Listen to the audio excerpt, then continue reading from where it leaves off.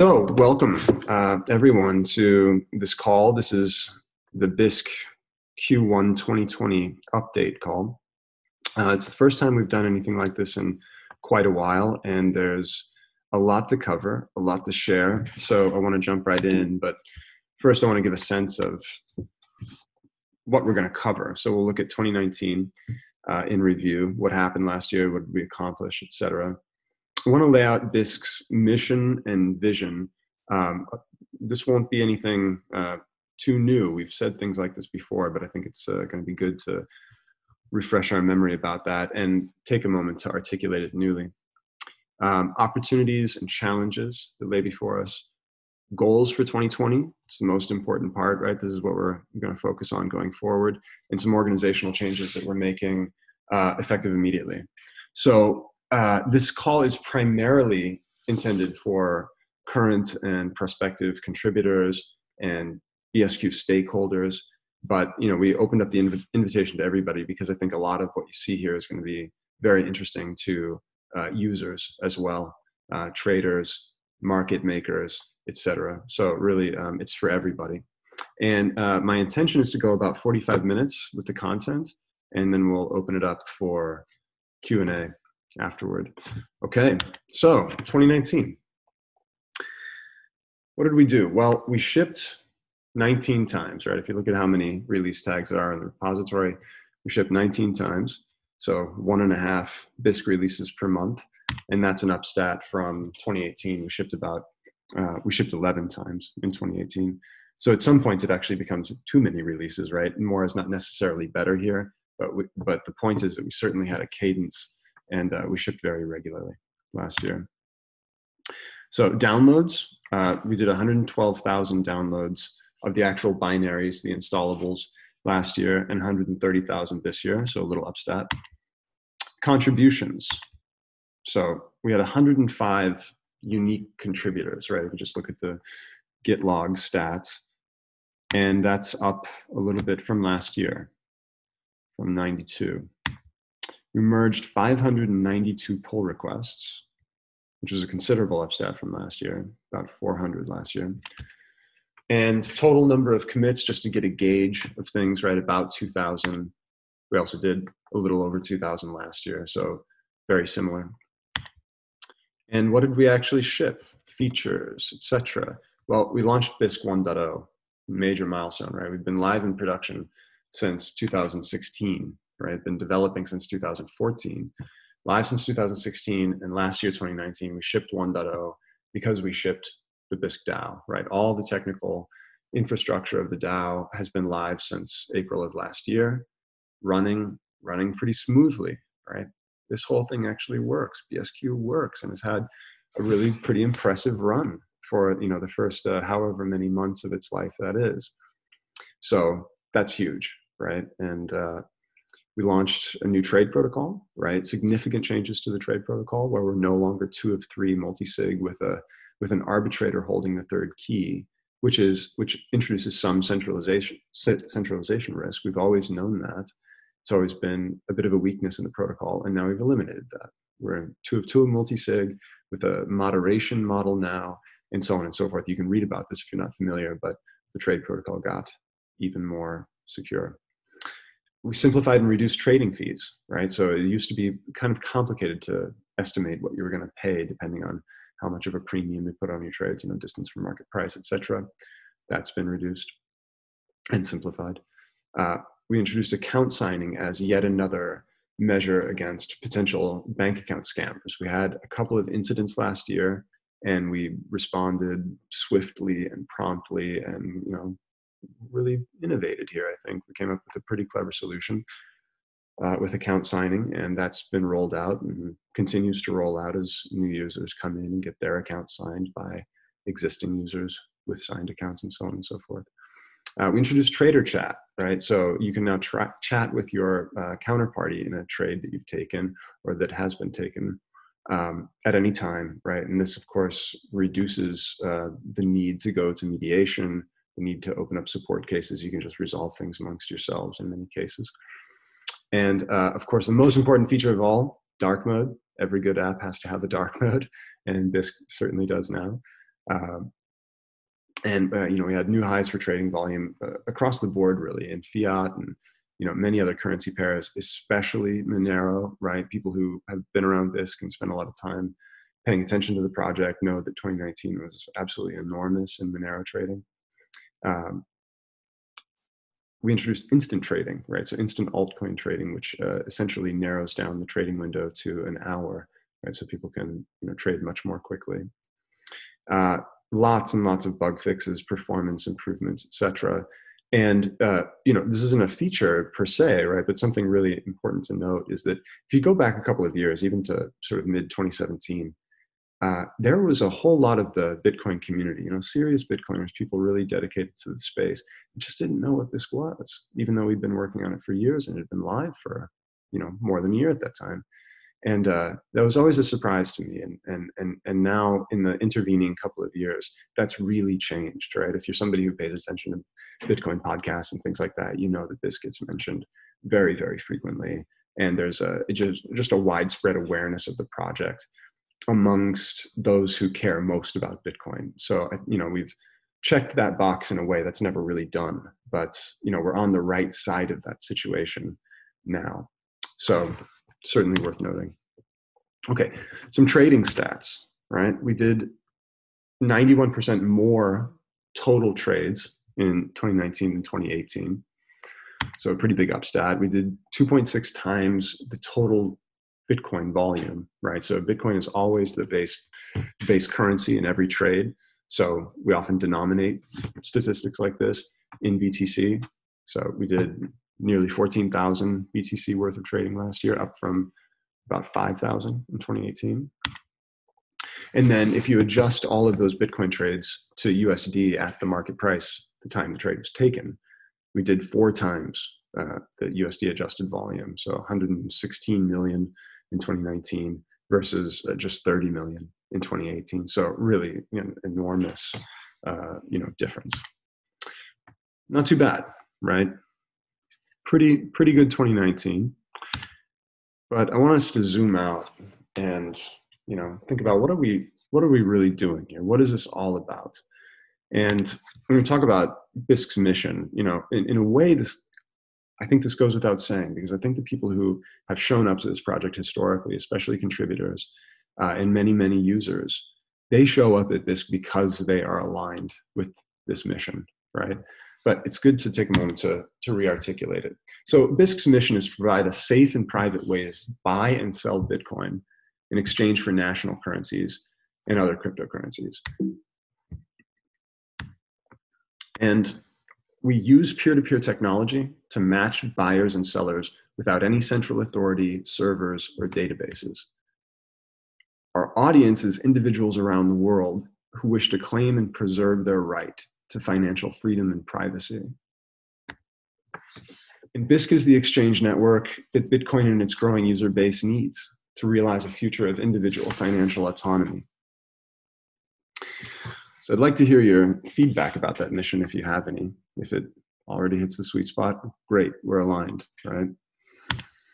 And vision, right? What's the difference between mission and vision? Vision is kind of the, mission is what we're building, who we're building it for, why we're building it, why it's valuable. The vision articulation is like, what really motivates us in the morning, right? Like, what are we achieving, accomplishing? What are we doing for ourselves in a way, really, as the contributors who are building this, who make up the Bisq DAO, and so on.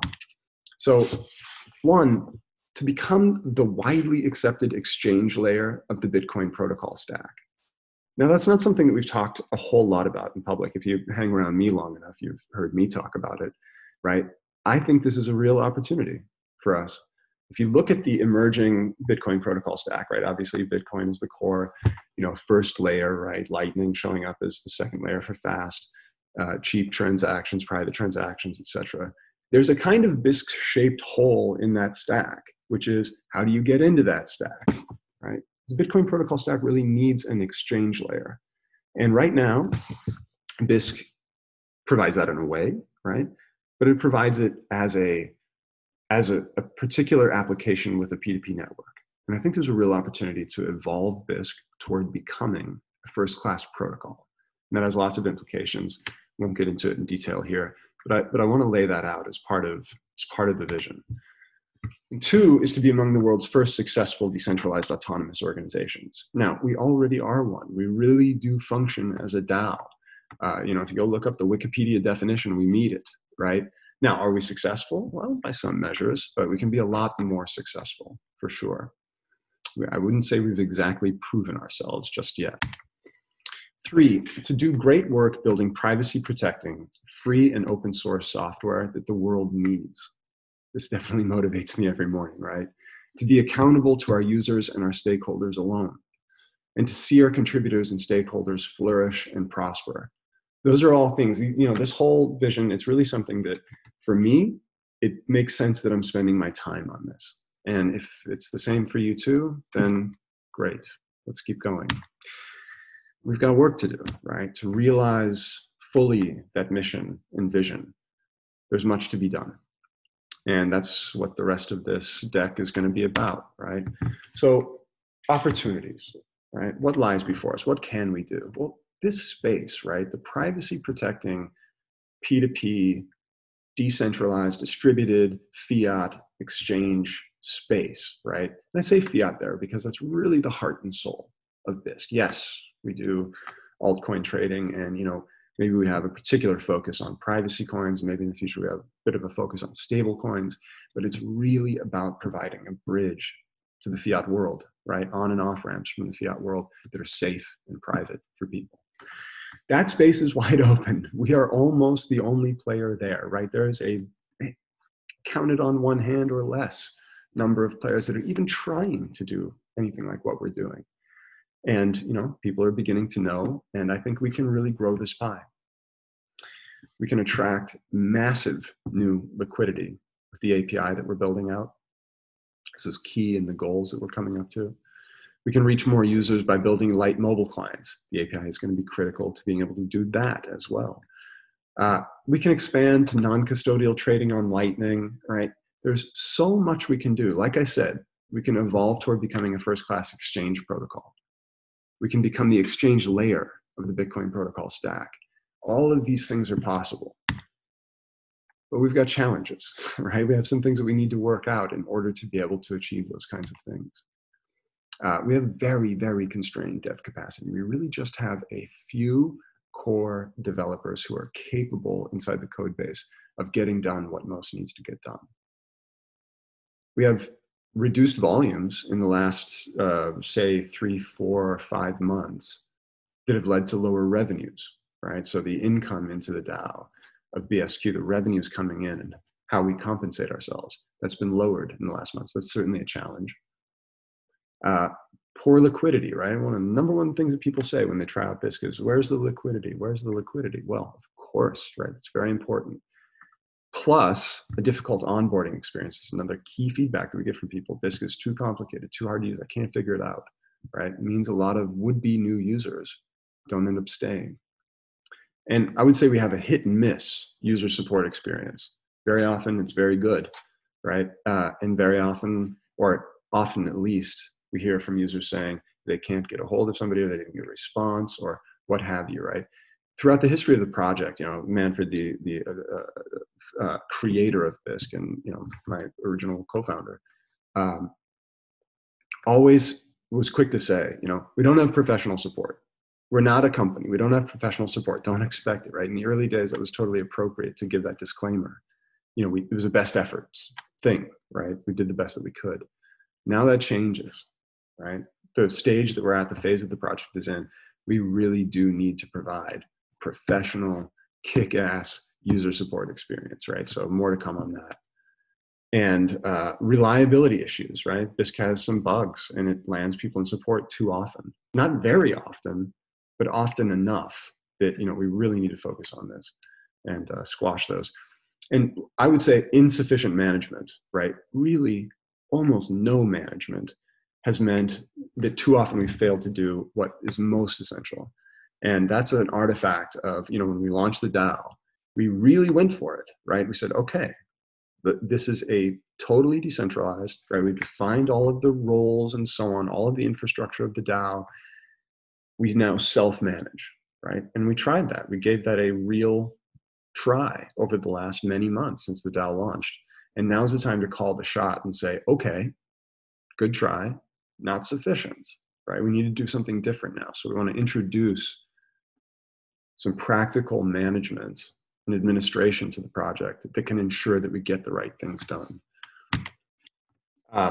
These are user feedback mentions. We give a survey to people every time they complete a trade with Bisq. First time they complete a trade with Bisq, we ask them if they want to fill out a feedback format. And this is some of the common mentions in what people bring up in that form, right? So you see the usual suspects, right? If you know Bisq, people want a mobile app, right? People want SegWit support. Liquidity, user experience. These are huge things. So when we talk about these in the upcoming goals, right, this is really based on, staying in touch with the real world, right? We're not just guessing about this stuff. We do actually have a strong sense of what people want and need. So to succeed in all of this, we have to take on both these opportunities and the challenges at the same time. We can't just stop everything and try to fix the problems. And we can't ignore the problems and go try, for the moon, right? We have to do the most important of these things at the same time. And we can do it with the goals and the changes that we're making that follow. So what are those goals for 2020? Simple.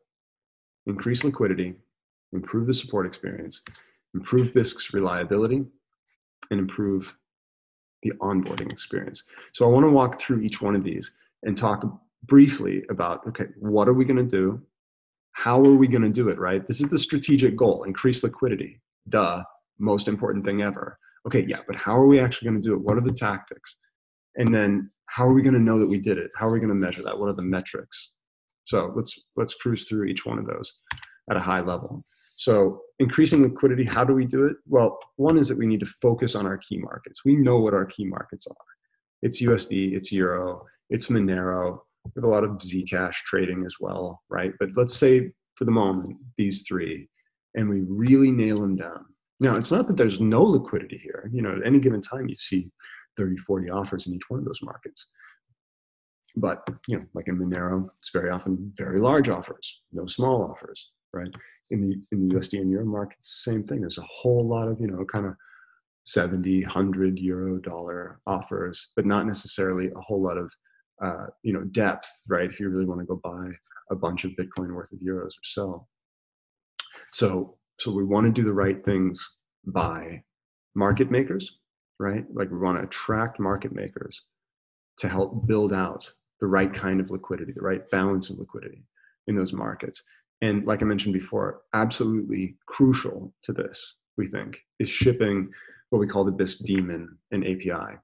So what is the Bisq daemon? So anybody familiar with, running a Bitcoin core node and so on will understand what Bitcoin D is. Anybody understand, familiar with Unix systems, programming and so on knows what a daemon is. Essentially, it's a headless Bisq that you can run conveniently in any environment, right? So on a VPS or on a Raspberry Pi sitting on your bedroom shelf or what have you, no desktop UI bits in there, which make it much more difficult and a bit more heavyweight to run in certain environments, right? So a headless Bisq that can run anywhere and an API that you can access it programmatically with, right? That you can script, that you can write trading bots, right? The technical market makers can come along and automate what they want to do with Bisq. Today, it's all clickety-click in the UI, and that just doesn't scale, right? There are better ways for market makers to go make money than having to come back to the Bisq UI over and over and over again. So we think the API is absolutely enormous to enabling this.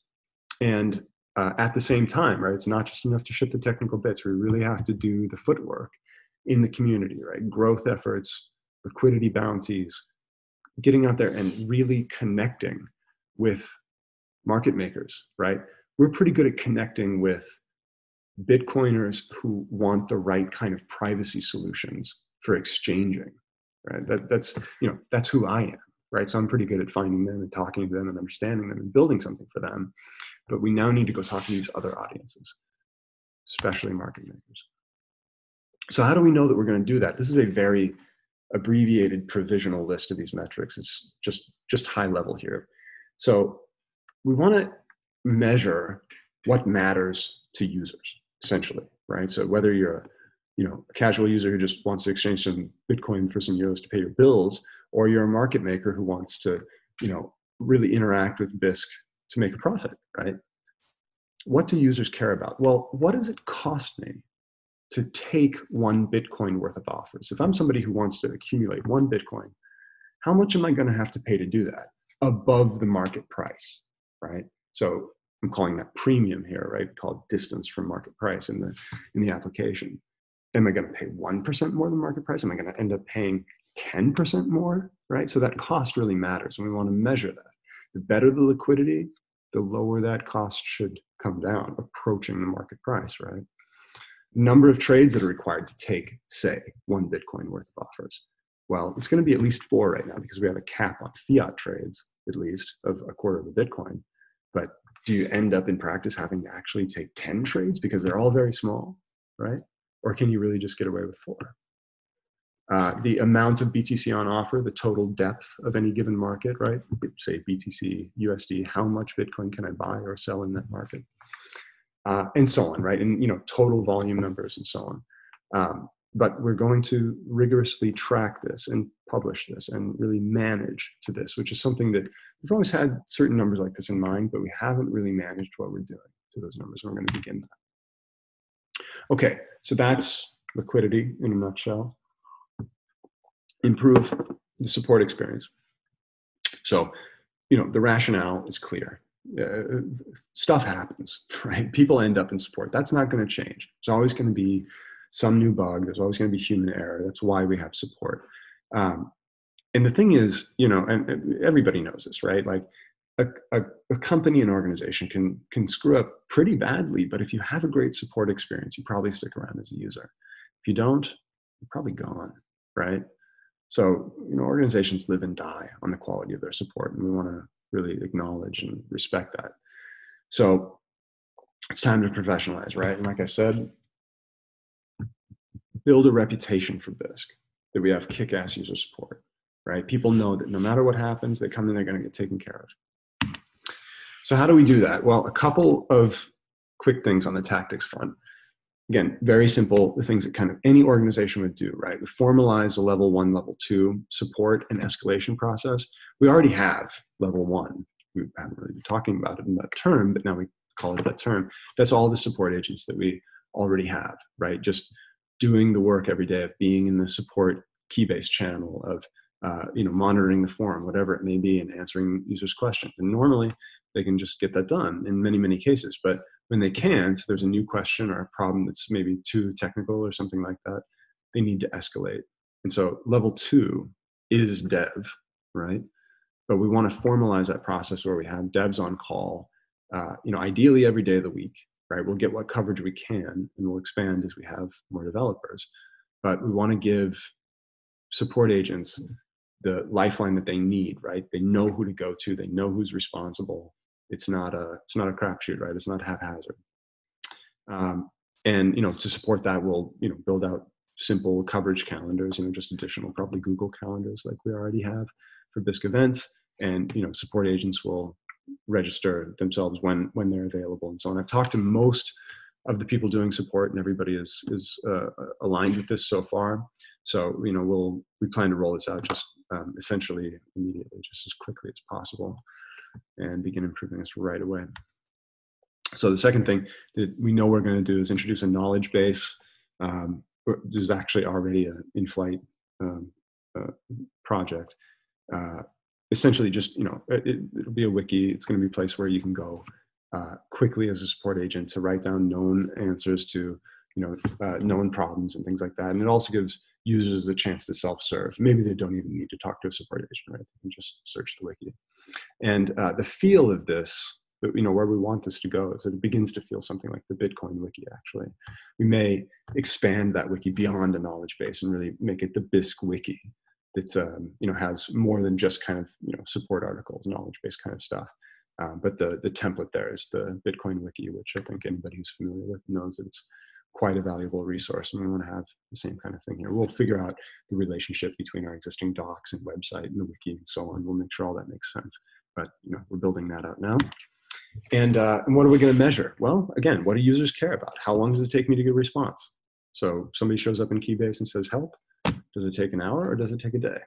Right? And we'll measure that and get the number just as low as we can, of course.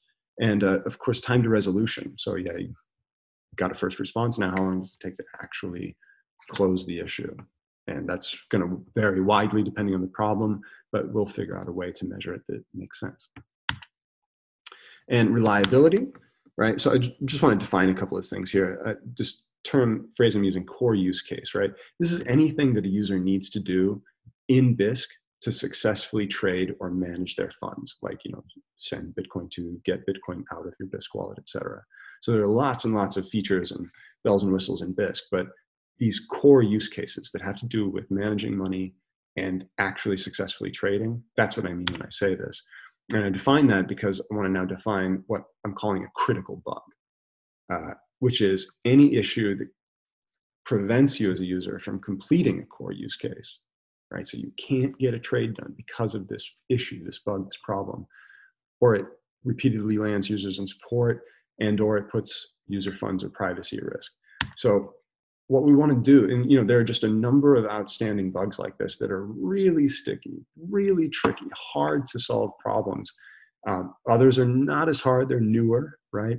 But in any case, we want to now prominently track this, right? Like picture the days since last incident sign that you see in a factory or a plant, right? 0 days since last injury, or 158 days since last incident or injury, right? We want to have that kind of feeling, right? There's a place where critical bugs are just very prominently tracked, and we give them the highest priority for getting fixed when it comes to things like allocating budget, right? And just, sort of every dev has it in mind, like these really are the most important things in most cases.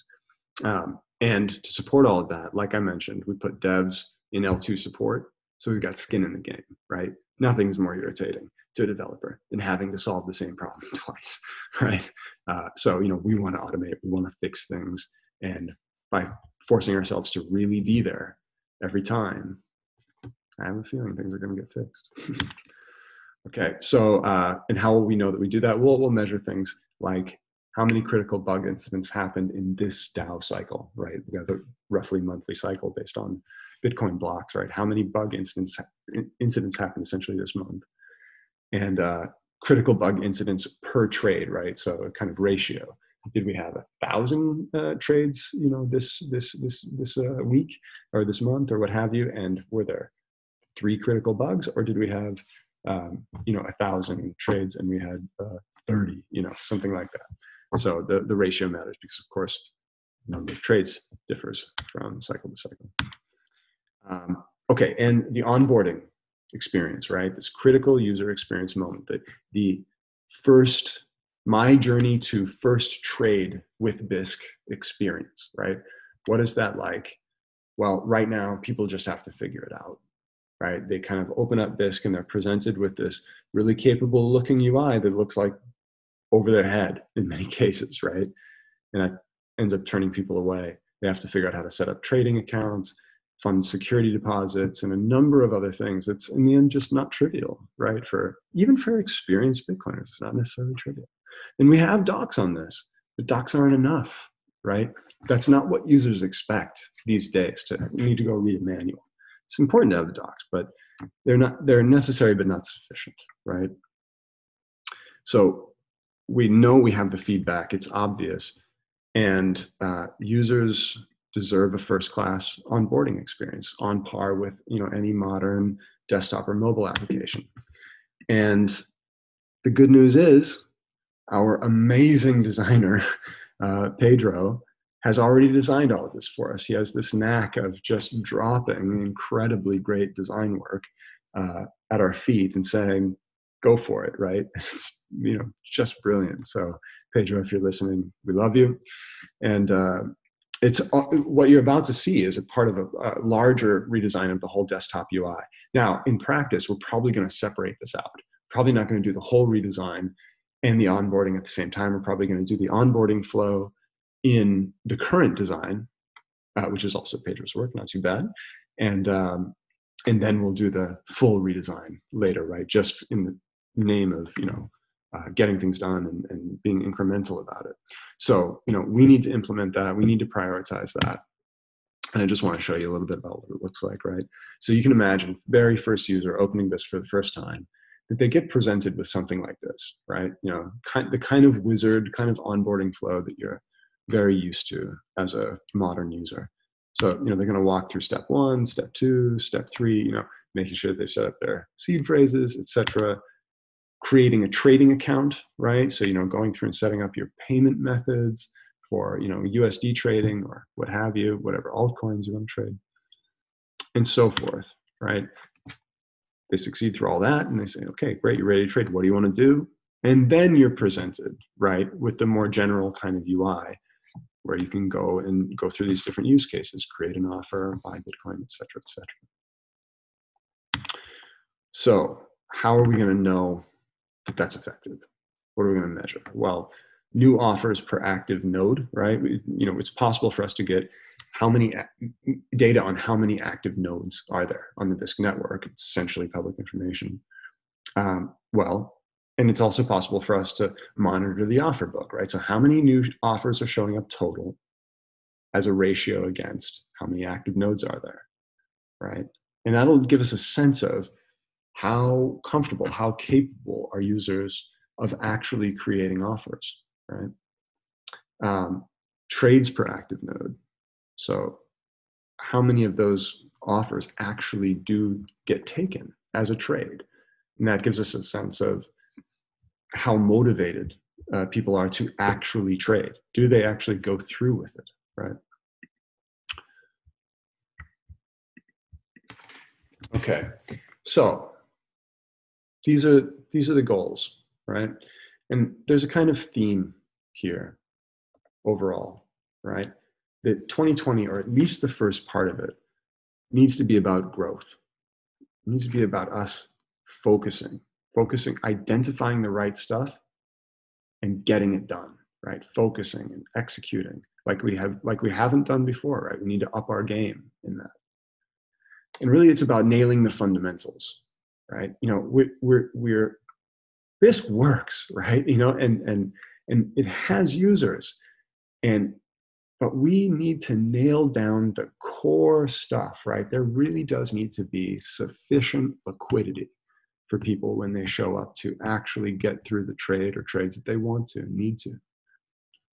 If we're not getting that right, we're doing it wrong, right? So nail down the fundamentals.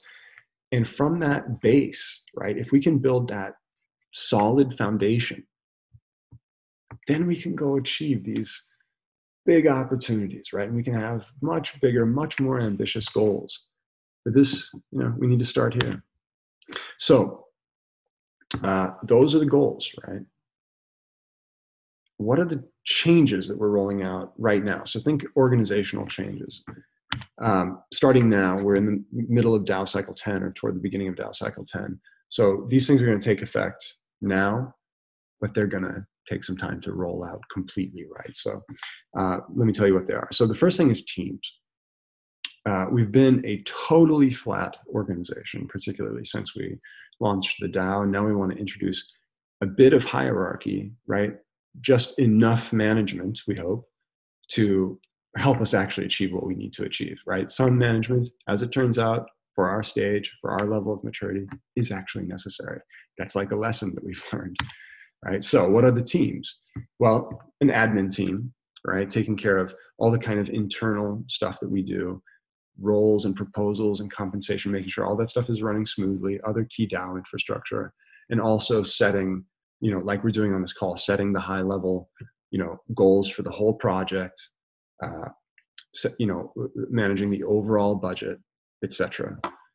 Dev, pretty obvious. That's everything from development itself, testing, bug fixes, shipping releases, exactly what you would expect. Growth team has been around there has sort of been a growth team for a long time in Bisq, but now we're kind of formalize it. Running the website, etc. All the sort of liquidity efforts, events that we put on, etc. And ops, right? So keeping all of the Bisq network's critical infrastructure running. Now, there's a number of operators out there, right? People who play operator roles inside of the DAO are, seed node operators, price node operators, people who have control over our different, domain names, DNS. All of that stuff is broken out in roles. So it's very much decentralized. Like a large number of people have control individually over these different pieces and parts. So we're not centralizing that stuff, but we're introducing some oversight of it, right? So that we can coordinate those players a little bit better. We're not like in-housing, into our own data center or something like that, all of our operations, not at all. Okay, and support, right, which we've just talked a lot about. So that's, basically everybody who's helping users. Support agents, right, primarily working in Keybase support channel, mediators that are working in-app, our refund agent for people who end up in refund cases, and documentation as well, especially as we start building up the knowledge base, right? That kind of documentation, what users go to solve problems and so on. So you can see all of this reflected in GitHub, in our GitHub organization. The Bisq network organization is now broken down in terms of these teams, and there are sub-teams, right, for all the different, for example, operator roles and so on. But this is actually reflected. We don't just have to draw boxes on an org chart. We actually have a system to support this kind of thing. And so leads for each team, who are those people? Well, I'm Chris Beams. I'm leading the admin team. And Christoph is leading dev. Steve Jane is leading growth, as he always has, essentially.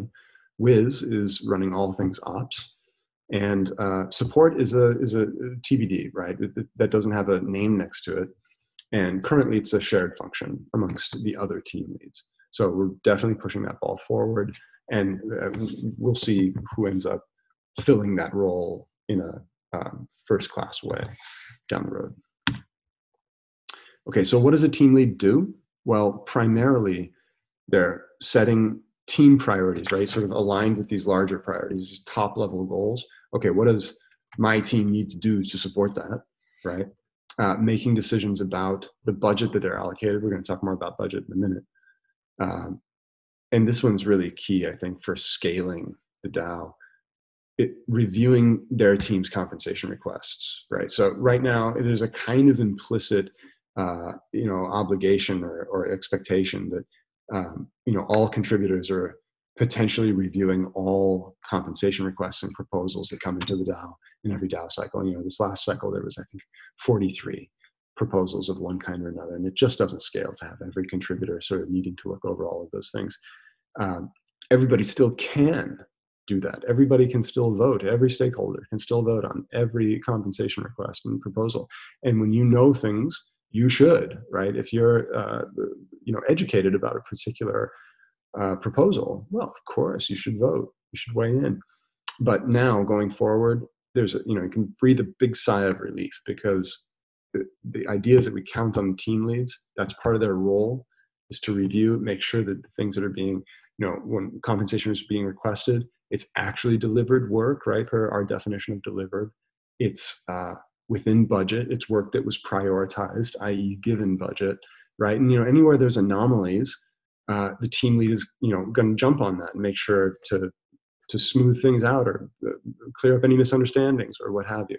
So one of the implications of this is that, if you're a contributor submitting compensation requests every cycle, you're going to want to do it earlier, probably. Some people do it early already. You won't want to be doing it on the last day anymore, because you really need to make sure your team lead has time to go through everything and get back to you for any revisions and so on. So team leads will say more about that. Again, we'll smooth all this out and roll all this out as we go, but that's just kind of a hint. And of course, team leads are responsible for coordinating their efforts across the whole organization with the other team leads. So no big surprises what a team lead would do. All right, so let's talk about budget. This is a high-level snapshot of the budget that we're now working with as of cycle 10. So you can see the kind of history here. Just one moment. So cycle 7, right? Cycle 8, cycle 9, and now. That's what we're looking at. So these are, real historical numbers, and they haven't been too crazy most of the time, right? So $58,000 worth of BSQ was issued in cycle 7. So we denominate here in USD because the price of BSQ fluctuates. USD is more stable so that we can actually manage to it. So we issued about $60,000 worth of BSQ in compensation in cycle 7. And that's been roughly consistent with the previous cycles, more or less a number like that. Then in cycle 8, boom, 100,000. The big difference. So this is one of the drivers to making some of these changes. We just can't let that happen. We cannot let it happen that from one cycle to the next we're just inflating the BSQ supply in an uncontrolled way. So that's a lot of what this budget is about, is making sure that that sort of thing doesn't happen, right? And that we stay on point with our kind of runway here. Cycle 9 actually turned things around quite a bit already. It was pretty low. And we just looked at these historicals and said, okay, what do we think a reasonable number is going forward as a baseline, right? We're going to have to adjust this as we go probably, but $60,000 worth of budget for the org in cycle 10 and onward until we realize that that's sort of no longer a reasonable number. And it's broken down across the teams in these ways. And I won't go into more detail about it here, but you can certainly talk to your team leads about it, or ask about it in Keybase. Okay, so priorities. We talked about the goals, right? So the goals are sort of highest level strategic stuff that we must get done as an organization. But inside of those goals are tactics. What are we going to do to actually achieve that stuff? Well, this is where it gets down to brass tacks. What are we actually going to give priority and focus on to the exclusion of other things, right? So I just want to define priority for our purposes, right? That priorities are units of work that have been allocated budget and are therefore eligible for compensation in the current Bisq DAO cycle, or perhaps in a subsequent DAO cycle, whenever that work actually gets delivered. Not all work gets done within a single cycle. Some things may take longer, but it's going forward going to be very important that you've actually gotten the green light. Hey, this is on point with our goals. This really is a priority. We want to ship this thing that you're doing, whatever it is. So please do go ahead and have a reasonable expectation of compensation, granted that you actually deliver, right? You and the people you're working with actually deliver that. So that's what I mean when I say priority. And just to give a sense, right? Like, there's a set of priorities that are essentially fixed, like unchanging, right? Things like keep the infrastructure up, provide great user support, fix critical bugs, right? Ship regularly. And then, okay, assuming all those things are going as they should, work on whatever the current cycle priorities are, which shift over time, right? As things get done and new things get prioritized. So what are some of the current cycle priorities now? Well, they had better be aligned with these goals, or the goals are meaningless. So you can see I've kind of broken it down that way. Well, building out the daemon and API, certainly a priority for all the reasons we've talked about. The growth efforts to support all of that, like really getting in touch with market makers, attracting them to the project, etc.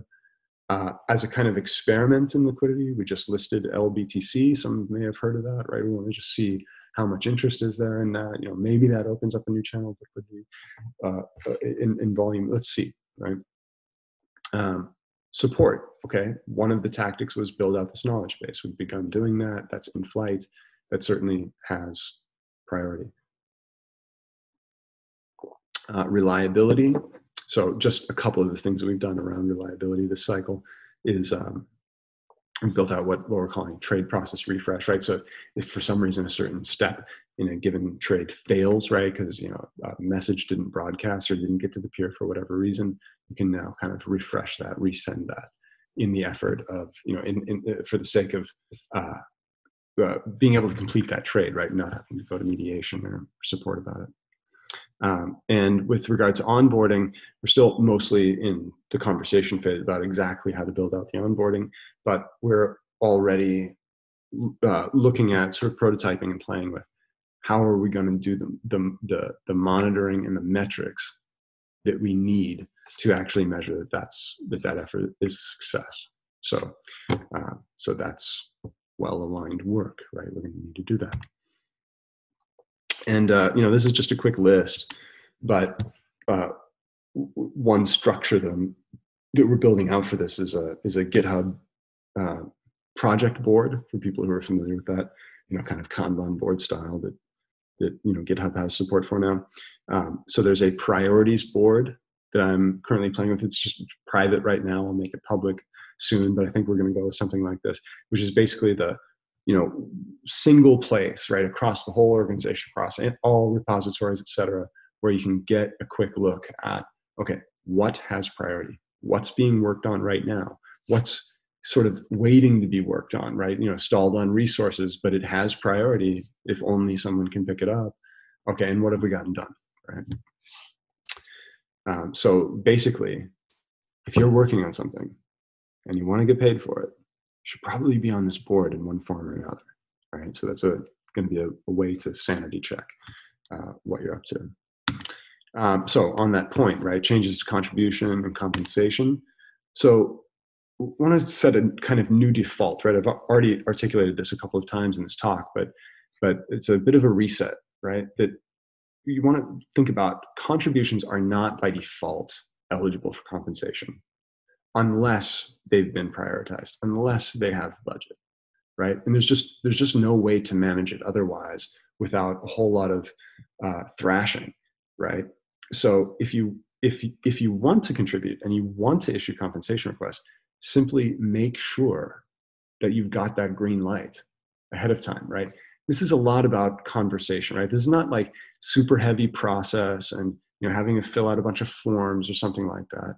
It's about being in communication with the relevant team lead or team leads maybe, and really making sure that there's alignment, that this is important enough to green light for the limited budget that we have, right? To the exclusion of other things, and go for it. Now, of course, anybody can still work on whatever they want. It's an open source project. Anybody can issue pull requests for anything, et cetera, right?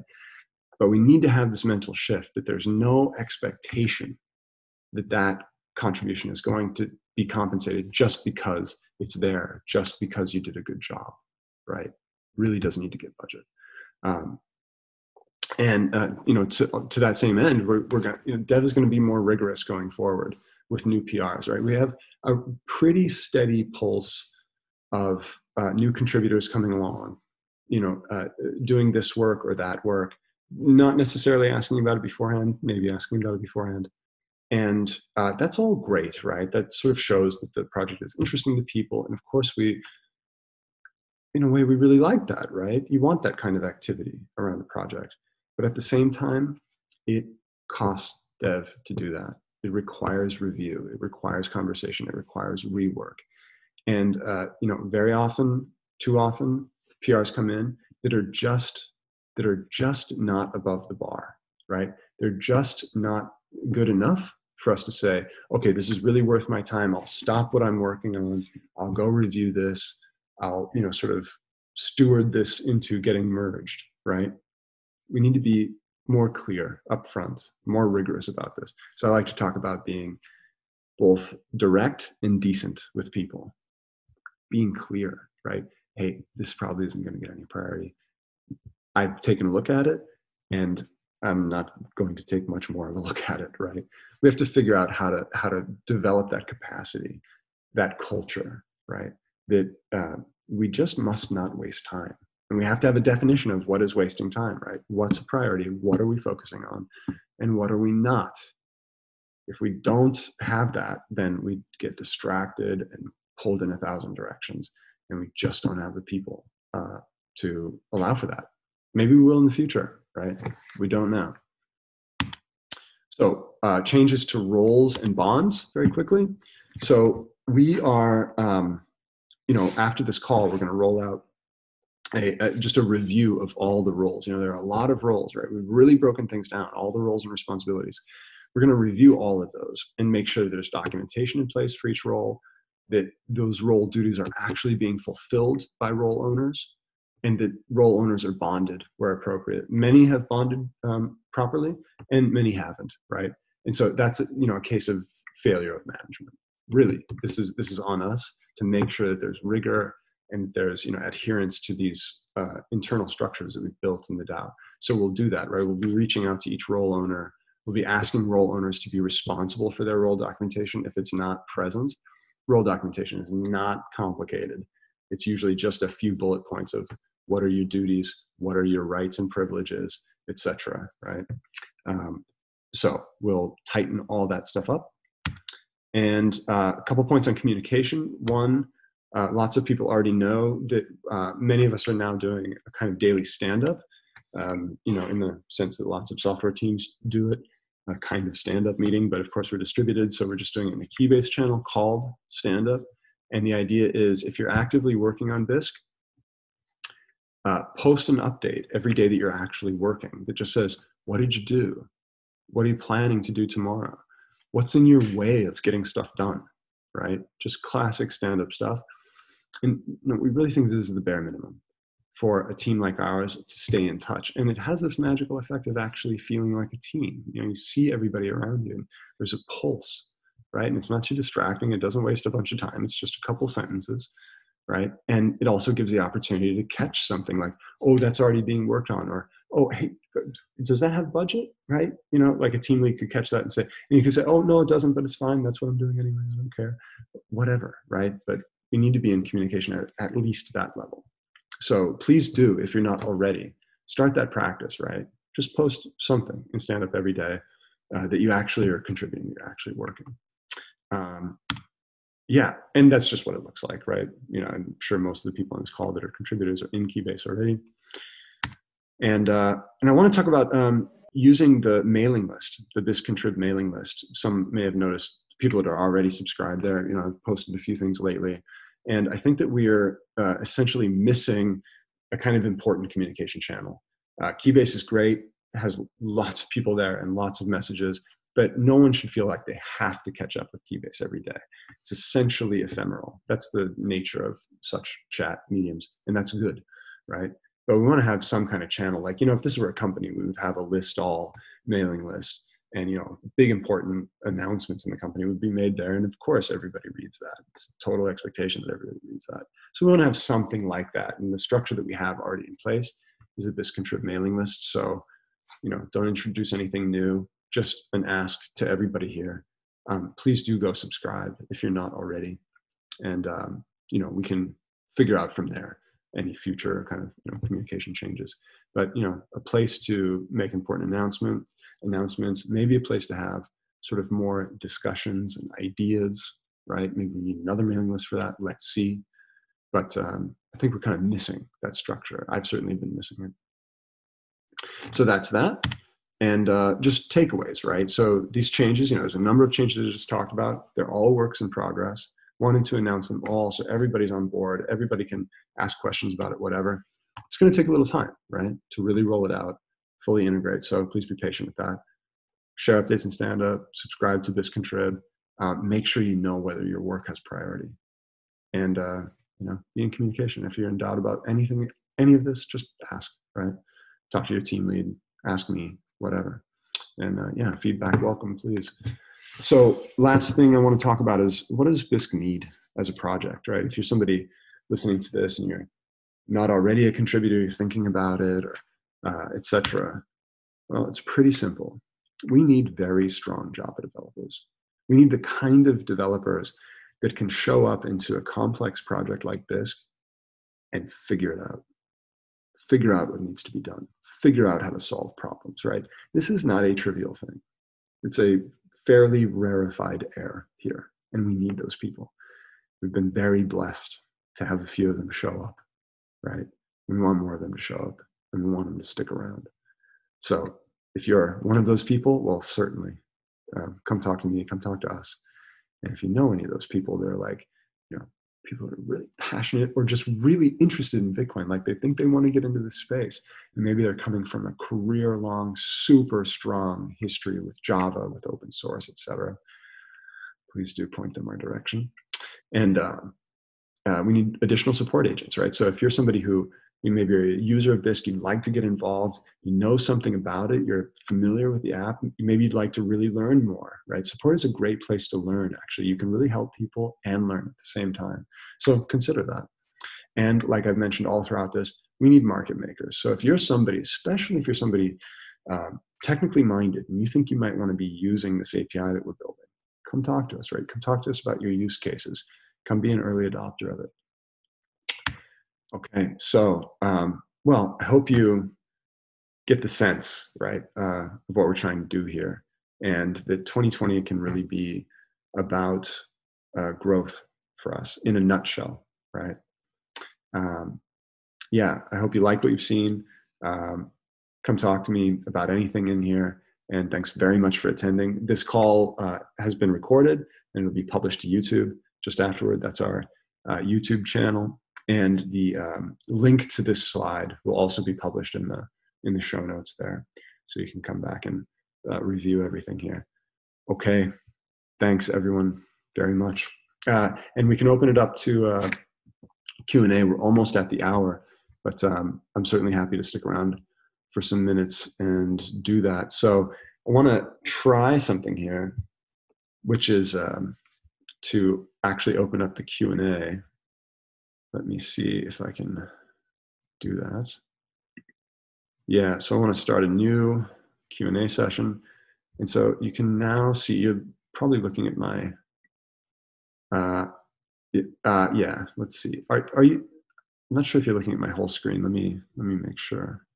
So I'm going to show you my whole desktop. I think that's the only way to do it. And so you can now see that, and you can see that. So if you want to ask a question, you can go here and just type it in. You can also just unmute and ask it, but if you'd like to do it this way, then I can see everybody's questions and cruise through them. So I'm going to leave that link up, and yeah, the link is also right here too. So feel free to type away. Also, feel free to just unmute and ask. Who decides on the priorities? Yeah, good question. So ultimately, at this point, it's been this body of team leads, right? We got this together and called some shots that we think are, reasonable and that probably everybody can get aligned with. And it'll continue to be that body, but it's not a, I don't know, closed door, smoking cigars or whatever, right? It's in communication with everybody, right? Team leads are working with their team members. We want to stay in touch with the community, right? But there does need to be some function that determines this ought to be done, at least this ought to be budgeted for, right? Actually eligible for compensation to the exclusion of other things, or, we get the kind of results that we've been getting. So I hope that answers the question.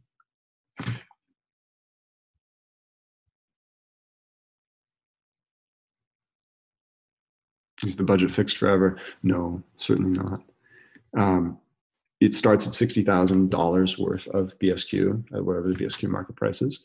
But as conditions change, right? Especially if the team is growing, right? If we do bring on some of those strong developers that we would love to have, and we're now able to do more, right? Add more value for users, well, it follows that we should have a bit more budget, right?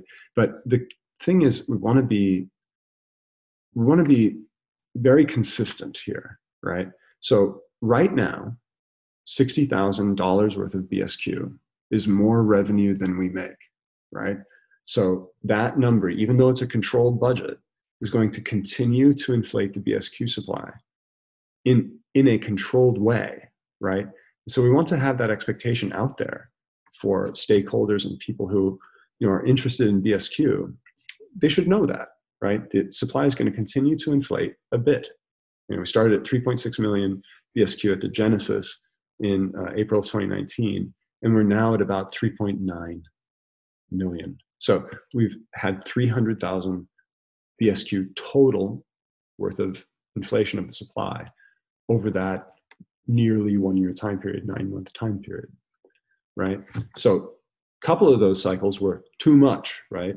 More than we could justify, more than we could be comfortable with. But like any startup, right? We're going to have a kind of runway where, we're spending more than we make. And the idea is not just to get to break even, right? But that eventually that trend line begins to go down, right? The total BSQ supply begins to trend down and BSQ becomes deflationary, right? We're essentially producing more value, right? Users are paying more in BSQ than we're charging to do our work. That's the game here. That's the idea. So we're going to, manage the budget in accordance with what's prudent with that larger overall goal. So 60,000 is not fixed. It can grow or shrink, right? Just depending on what we need. But we're going to keep that big picture in mind, right? And really track to it. Okay, how do we join a team? Well, should talk, right? What is it that you want to do? Are you already doing something? Like if you're already playing a certain role in Bisq, well, then you're implicitly already part of whatever team that role is a part of, right? So that'll just sort of be automatic. There's more to be done inside of GitHub in the details of all those teams. But if you're asking kind of from coming out of the blue, right, like you're somebody interested in contributing and you'd like to join, say, I don't know, the ops team, well, it's just a conversation you have to have. What needs to be done in ops? Here's what I'm good at, right? So I hope that answers that. And non-custodial Lightning trades need to be done with the Bisq v2.0 trading protocol. Maybe, maybe not, right? The reason that I answered that in the opportunities section is, lots of people have asked about Lightning. We've all thought about Lightning a little bit, at least, right? It's a kind of obvious question. What's Bisq's Lightning story going to be? Will Bisq have a Lightning story? Does the way Bisq does things comport with Lightning, right? Is it compatible in some way with Lightning? Can it be adapted to Lightning? We don't know the answer to that, right? We simply have not had enough time and resources to really do the thinking. That's possible if we can move through these challenges, right? And we can grow. So I answered that not because we have some deep plan about how to do it, but really to make the point that we want to have such a plan. These are things that are real opportunities for us, if we can, build this foundation that I'm talking about. Will this team lead structure budget be around forever? Yeah, I mean, everything evolves, right? Everything changes. So this is an initial structure and it's subject to change just like anything else, just based on what works, right? It's all about figuring out what works. What are the minimum programming skills and availability to be useful to the support team? Very interesting question. Programming skills are not required per se, right? It helps if you're technically minded. It helps if you have a kind of model of how an application works and how Bisq functions and so on. You sort of have a mind that's capable of like reading about that stuff and kind of taking it on board. But you typically support agents as a function of that role are not doing any coding really. But they all tend to be more or less technically minded, at least able to reason about Bisq. And availability varies, right? What matters most at this point, I think, is that there's a non-trivial amount of time available. Like, let's say, just for a number, right? 3 or 4 hours a day, right, would be very useful to the team potentially. Or, larger chunks of time, 2 times a week or 3 times a week or something. Can't be just like a once a month, kind of stop by, or, just an hour here or an hour there randomly. That ends up probably creating more overhead than it's worth. I can't say for sure, but that's a gut feeling. But especially as we build out these calendars, I mean, what we're going to try to do is build 24/7 coverage, right? So anytime, any day, any customer, or user shows up, there's somebody there to at least initially respond to them, right? And help guide them in the right direction. So, if you've got 3 hours a day available or 4 hours a day, 3 times a week or something like that, hey, that could be very useful. When will the API be released and what are its functions? I'm going to, let's see. Yeah, we've got a few more questions. I'll try to answer the ones that remain and we'll go for 5 more minutes or so. When will the API be released and what are its functions? So the so I don't know. I don't know when the API will be released. It's actually stalled right now on dev resources. This is actually a personal responsibility of mine. I took on that work starting a couple of months ago, but I put it on hold to take on this role. And it remains to be seen. It's one of my top priorities after this call, right? To return to that and figure, okay, how do we push the ball forward, right? Do I do some amount more work and then hand it off? Simply don't know, but it has the utmost priority to me. And what are its functions? In general, you want to think, okay, what can I do with Bisq? Well, you can probably ultimately do that in the API. We'll do it incrementally, right? So you want to think about things like, from the most basic, what's the balance of my wallet, right? That would be like the most basic thing, or like, what version is this Bisq daemon running? A get version call or a get balance call, very, very simple stuff, up to, core use cases, right? What's, you want to place an offer to sell this many Bitcoin in exchange for euros, and, with this distance from market price, and so on and so forth, right? All those things you can do in the UI will be represented in the API on an, as needed, most important stuff first, iterative kind of basis. We'll release an MVP, right? A minimum viable product with, enough core use cases to do something. And based on feedback, we'll continue and continue and continue. Dangers of BSQ stock buybacks with BTC from fees to sustain BSQ value. I don't know about that. I'm not sure that there's such a danger. I'm not sure that any such thing is happening. I'm going to punt. I simply don't know. And if you want to talk more about it, please come to Keybase. In any case, that's not an item that has been in my head, like something to manage or something to mitigate. Will the budget automatically be adjusted to match the revenue? Well, yeah, certainly have an effect, right? Particularly as revenues match expenses. Okay, well, yeah, we can increase the budget accordingly, right? As we actually are in the green, well, of course we can increase the budget, right? Keeping in mind that we want to achieve this gradual deflationary trend for BSQ over time, right? So yeah, we could raise it, but if we have that wherewithal, if we have that, if we've achieved that luxury of being a profitable organization, well, the last thing we want to do is get crazy and start inflating the supply, right? We need to create for everybody involved a plausible promise of a deflationary future for BSQ, right? That really is the game. So, if we get profitable, probably the last thing we're going to do is, start breaking the budget and going above our revenues, right? I'm just giving a sketch here. I'm not saying never, but hopefully you get the thinking behind it. What's the best way to contact the team to discuss non-technical roles? Come to Keybase, the Bisq Keybase team if you're not already in there, and introduce yourself. There's an introductions channel. Say what you're interested in. Say what you're good at. What are your skills? What's your background? And what are you thinking about? How would you like to contribute? And there's certainly non-technical roles that people do play and non-technical contributions that people make. So absolutely. Okay, so I'm going to go about 1 more minute. And as far as feedback goes, is Bisq's app resource consumption satisfactory? I read this as a question asking about, like, do we think it's satisfactory, like the resources that Bisq consumes on a typical user machine? Well, no. I mean, we certainly know that there are issues that people are experiencing with, like, lots of RAM, usage, and possibly memory leaks causing that, and so on. We're, tracking those things down, like, as we speak.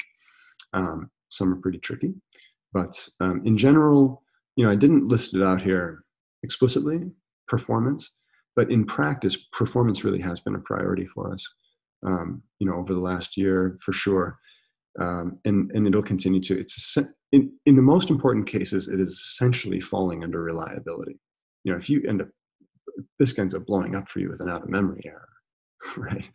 it's a reliability issue. I mean, that's an extreme case, but no, we're, you know, hell bent on you know, reducing resource consumption wherever we can.